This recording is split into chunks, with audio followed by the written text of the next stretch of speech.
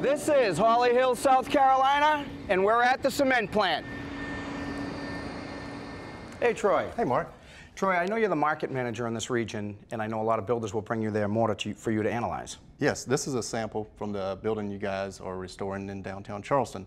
The builder asked us to analyze the mortar, and we do that right here in our lab. Let me show you how it's done. Great. Hey, Scott. Hey. Mark, this is Scott, our quality manager. Hey, Scott. Hey, Mark. Got a sample for you. Okay, sounds good.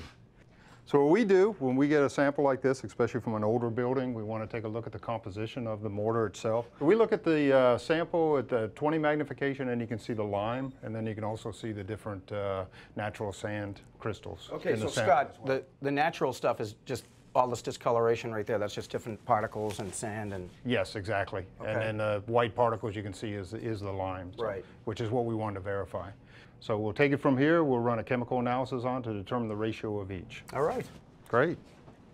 Okay, Mark, this is where we do the chemical analysis of the sample. All right. We're doing an acid digestion to break down and determine the amount of actual sand in the mortar.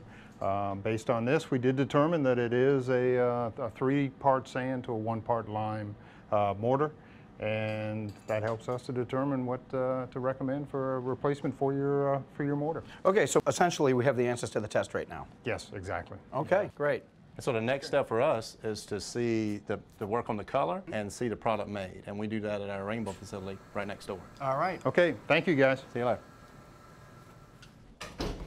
Mark, this is the final step. We're going to bring the sample in to Chris here. He's our color expert, and he'll match it for us. All right, so this is where it all happens, Chris. This is where it all happens. All right, great. Mark, as you can see, we have a wide variety of colors from white all the way through black. Sure. Which we've used on the 3 panels up top, different mortars. Okay, so Chris, this is the same brick in each panel, but different mortars. Correct. Yeah, that's quite a difference.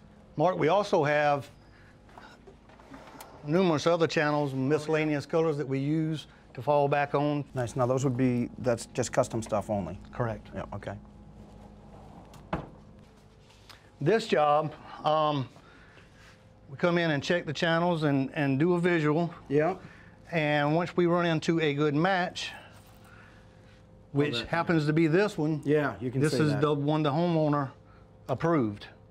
Once it's approved, yep, our raw materials are transferred into a blender mixer, and it is dropped down into our work bin with a 3-spout bagger and palletized and hooded for shipment. Okay, at that point it's ready for us, right? Ready for you. All right, because we got a lot of brick. But thanks very much, Chris. That was great. Yes, sir. Thanks. All right. And Troy, thank you. I mean, that was start to finish fantastic. Thank you.